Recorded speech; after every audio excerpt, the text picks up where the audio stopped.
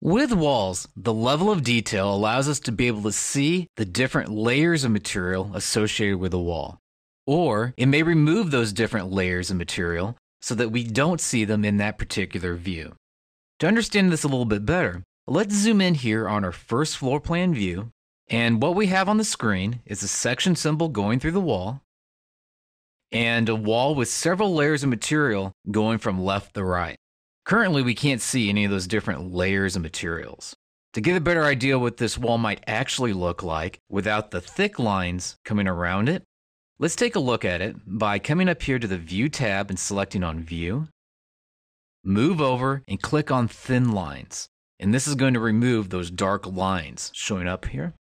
Now the dark lines are gone, we can see that there's something right here, and then we can see the rest of the wall. Well, the something that we're looking at right here is a sill, and we'll be able to take a look at that here in just a minute in a 3D view.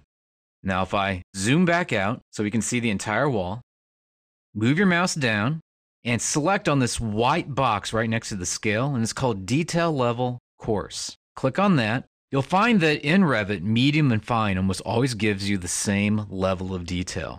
There are some subtle differences. Medium will sometimes show a minute less amount of detail. Sometimes fine will give you more rounded edges or more defined edges. But for the most part, medium and fine are the same. And coarse will present just like we're seeing here in the plan view. If you choose fine, zoom in a touch, you'll be able to see each layer of material that make up this wall. Let's take a look at this in a 3D view just for a moment. Come up here, select on a little 3D house. If your wall looks like this, you need to be able to see it from the other side. Just click on this upper edge of the view cube, and it'll spin the wall around, and you'll be able to see it from this side. In the plan view, I said there was this little sill that was showing up there. What I was really referring to is this piece right here. It's sort of jutting out away from the wall, and we could see that in our plan view. That really wasn't affected by that level of detail. Now, close down this 3D view by clicking on the X here in the corner. Select on the section symbol. When it highlights and turns blue, right-click on it and select Go to View. This will take you to a section view of this particular wall. In this case, we can see that the wall has multiple layers of materials associated with it. And there's that sill piece again that I was talking about earlier.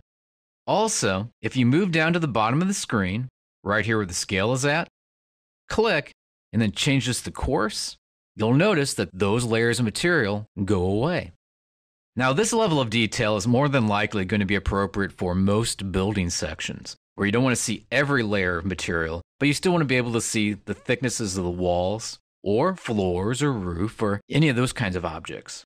On the other hand, if you want to do enlarged details, true section views where you're going to be defining each layer of material, come down, change this to a fine level of detail, and you'll then be able to see each layer of material, may it be in walls, or this is appropriate as well in roofs, floors, ceilings, a wide variety of different kinds of Revit objects.